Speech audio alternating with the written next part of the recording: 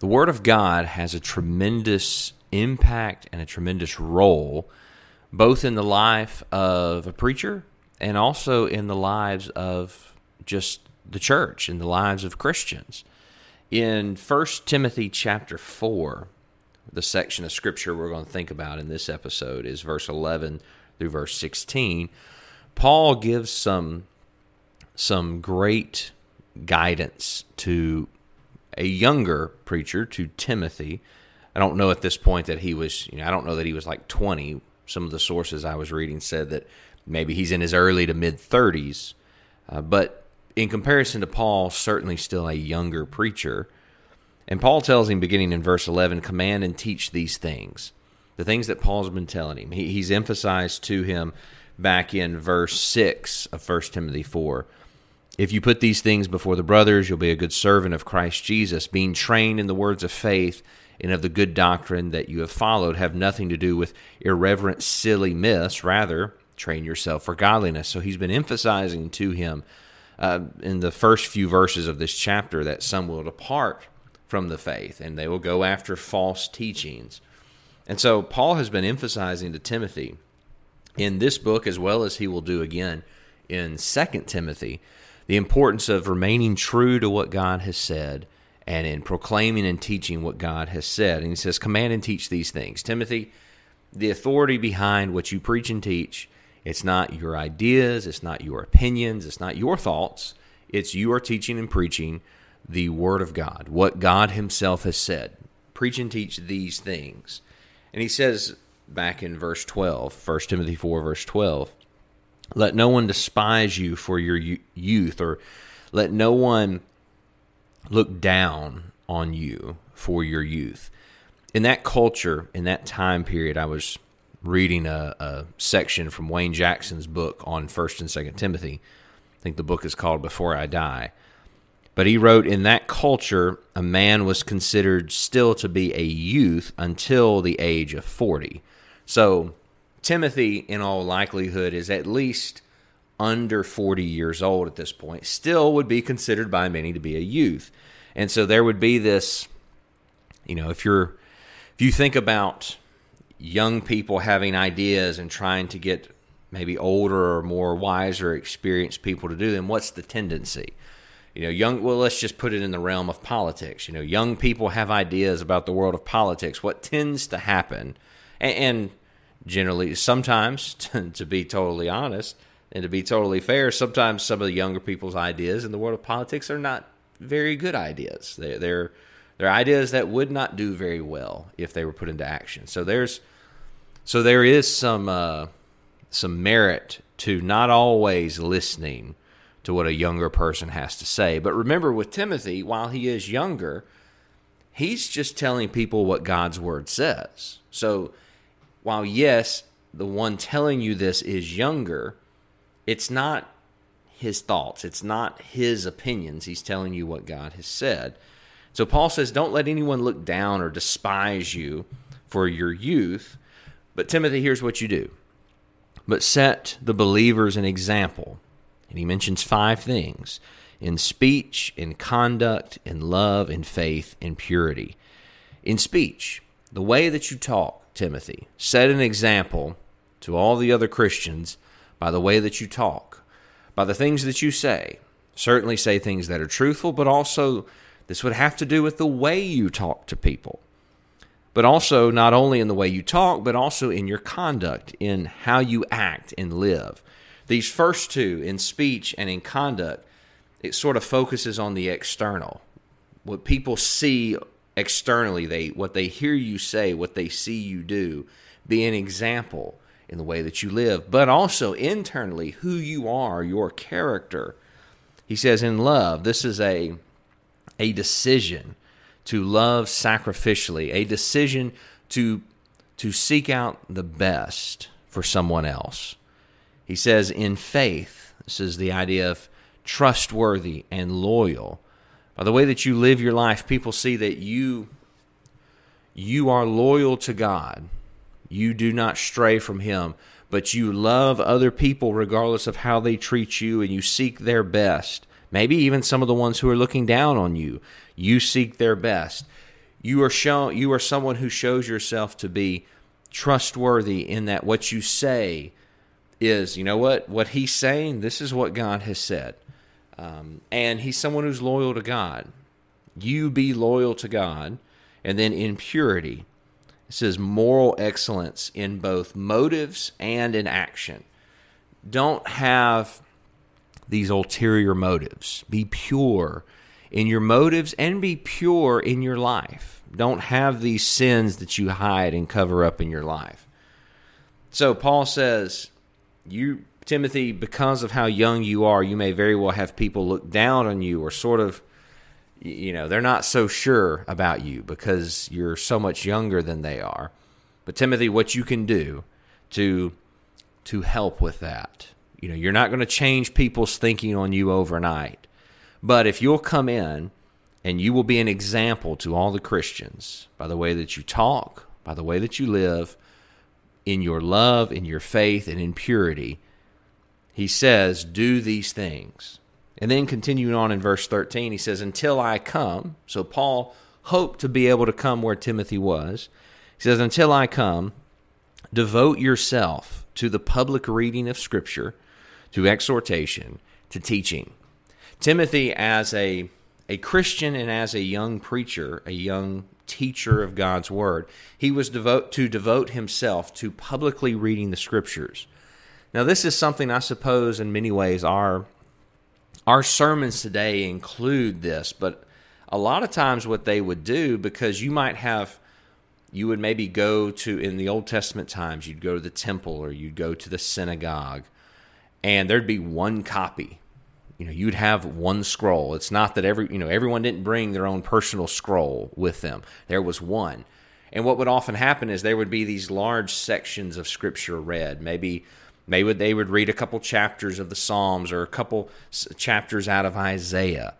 And there'd be these large sections read. And then what would often happen is from that, the one who was reading, or maybe it would be someone else, would get up then and based on what was read, here's the exhortation. We might say, here's how you put this into action in your life. And it was encouragement and comfort based on what was read.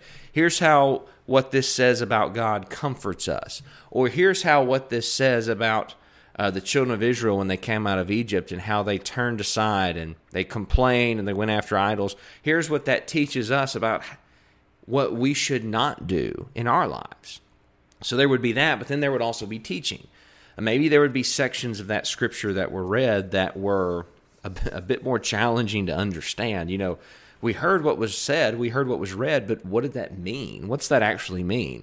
The person would also teach. They would explain the meaning of what had been read. And so Paul tells Timothy, you're a young preacher, here's what you devote yourself to. You devote yourself to the public reading of God's Word. Certainly read it for yourself, but this is about more than Timothy. This is about other people hearing the Word of God. And Timothy, you encourage people how to live godly lives and teach them, here's what God's Word means. He tells him in verse 14, do not neglect the gift that you have. Do not neglect the gift you have, which was given you by prophecy when the council of elders laid their hands on you. Perhaps this may be referring to some miraculous gift of the Holy Spirit that Timothy had. There in the first century, the apostles would lay hands on people and they would receive, this person that the apostles laid hands on would receive a miraculous gift of the Holy Spirit. Perhaps the ability to speak in tongues or heal, something like that. You can find a list of these. Well, you find them especially kind of laid out in 1 Corinthians 12 and 1 Corinthians 14. And there's a list of all of them given in one of those two chapters. I'm kind of pulling that off the top of my head. But I know 1 Corinthians 12, 1 Corinthians 14 deals with a lot of that in depth. And so Paul tells Timothy, don't neglect the gift that you have. So maybe he's talking about a miraculous gift. Maybe he's not talking about a miraculous gift here. One resource I was reading pointed out that maybe the position that Timothy had been put in, he is in this preaching, teaching position, and he's perhaps what Paul is saying is, look, you've kind of You have an important opportunity and an important task ahead of you to teach, to read and teach, and to comfort people according to God's word. Don't neglect this opportunity that you have in front of you. That was one source had kind of pointed it out. Maybe that's also what Paul's getting at, and maybe it's a combination of the two. But basically, Paul is telling Timothy, look, you know what you have in front of you to do, and I know that you know what you should do. Don't shy away from doing what ought to be done. Perhaps because some were despising his youth, and maybe Timothy would feel discouraged, or maybe he would feel like, well, maybe I shouldn't be doing this. Perhaps for other reasons. But for whatever reason, Paul encourages Timothy, do not neglect. Do not turn aside from doing what you know needs to be done. He says, practice, verse 15, practice these things. Immerse yourself in them so that all may see your progress. It's interesting the way Paul phrases this. Practice these things.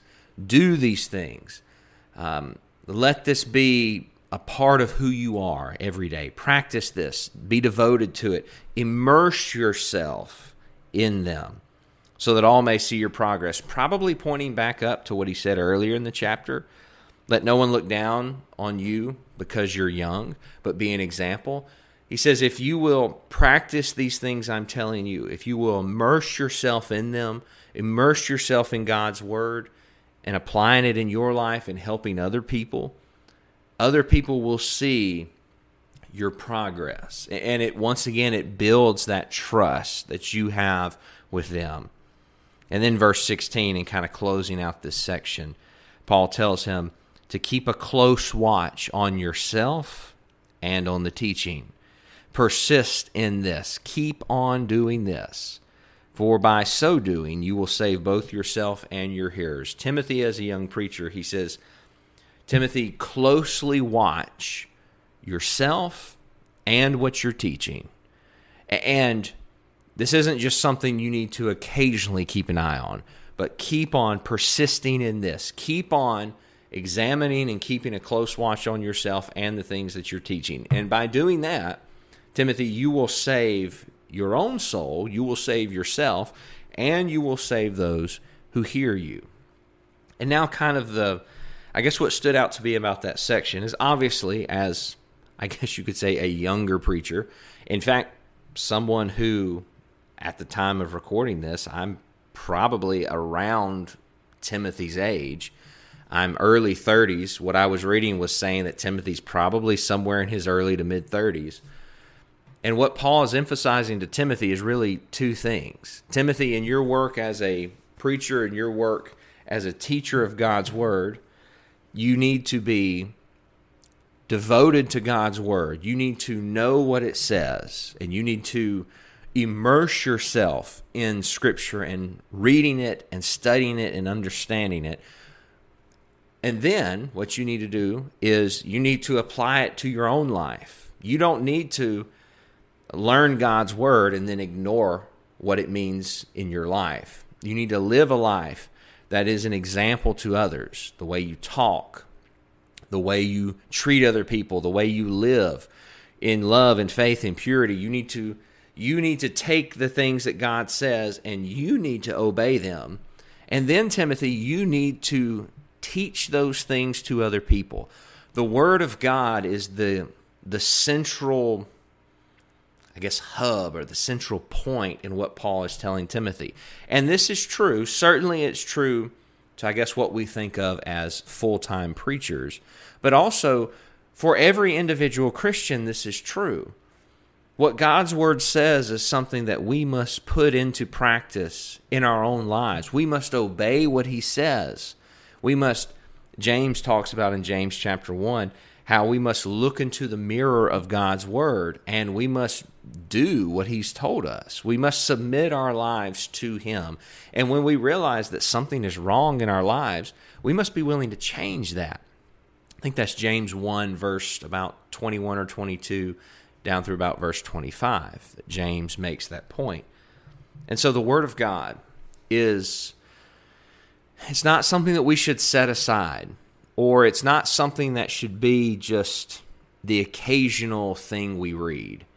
I've got a lot of I have a lot of books, and one thing that I'm really bad at is I'll pick up a book and I will read it maybe a third of the way in, and then I lose interest. Or what I'll do is I've got a book I was reading just earlier, is I'll read this, and then I'll come back to it maybe 2 weeks later, and I'll maybe read another chapter. And then I'll come back to it 2 or 3 weeks later, and I'll read another chapter. It's like I read it, but it's this just occasional, when I see it, it's like, oh, I'll go read that again, just to have something to do. God's Word is not supposed to be just that occasional, I haven't picked up the Bible in 2 weeks. It'd probably be good for me to go read a verse or two. Like, it's not supposed to be just this occasional, when I don't have anything else to do kind of thing.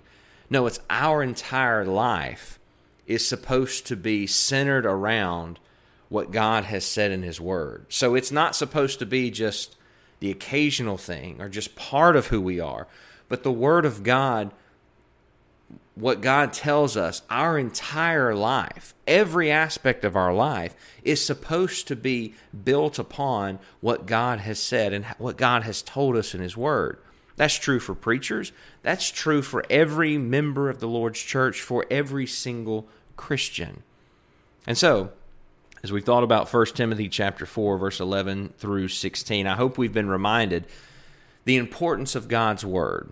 And the importance not just of studying it and knowing what it says, but also the importance of, as we grow and learn in our understanding of God's Word and our understanding of Jesus Christ and what He has done for us, that we will live our lives according to what God has said.